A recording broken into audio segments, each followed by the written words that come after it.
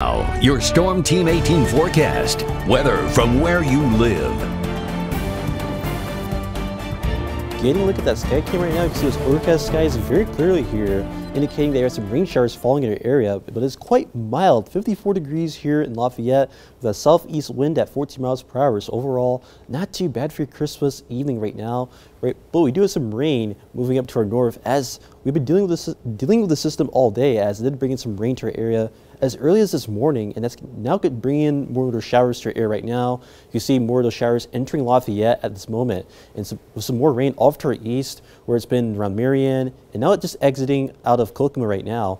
But we'll see more of those shower chances continue through tonight, and then mainly seeing those clearing conditions arrive by early tomorrow morning as the system pulls out of here. But overall right now, temperatures are in the 50s for everyone right now. It is 54 here in Frankfort, 54 also here in Lafayette, 50 degrees here in Crawfordsville, and the 54 up here also here in Rensselaer. So overall, not too bad for your Christmas evening right now. But as we head through the night, those temperatures will slowly drop down to 47 by tomorrow morning. Cloudy skies are expected with those rain chances coming to an end by early tonight. So overall, expecting again to not be that bad of a night, just maybe some rain showers early on. And as you wake up tomorrow morning at 7 o'clock, be waking up to temperatures pretty much in the 40s all across the board, maybe some 50s in our outlining areas. But overall, not looking bad as you start the morning on Tuesday, but unfortunately those temperatures will drop as we head through the day on Tuesday, mainly due to a cold front that'll be coming in our area overnight tonight and into tomorrow morning. Hence why temperatures will be so cold coming tomorrow afternoon.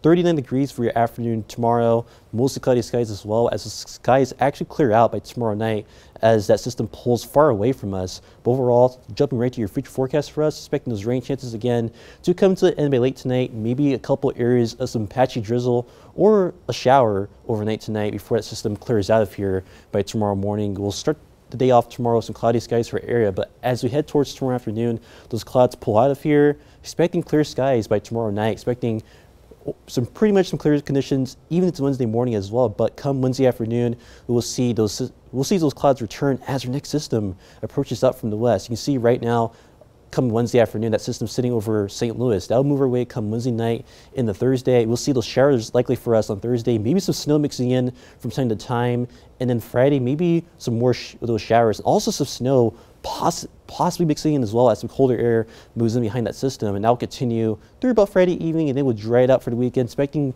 mainly clear conditions for the weekend. But going to your New Year's Day, as it starts at midnight next Monday, expecting maybe a couple flurries to possibly graze the area come that day as our next system tries to come in here just in time for 2024. But as right now, we're expecting mainly just a flurry chance between that day overall. So not looking too bad for your New Year's Day from this time going forward. But overall, expecting those milder temperatures to stick around through about Thursday, 44 for Thursday, rain and snow showers likely that day, more rain and snow showers possible on Friday, and then we dry it out for the weekend. Not too bad as we close out 2023, and then maybe a flurry to open up 2024 on Monday. It will stay around average through next week with some more rain and snow possible by the time we get to next Thursday.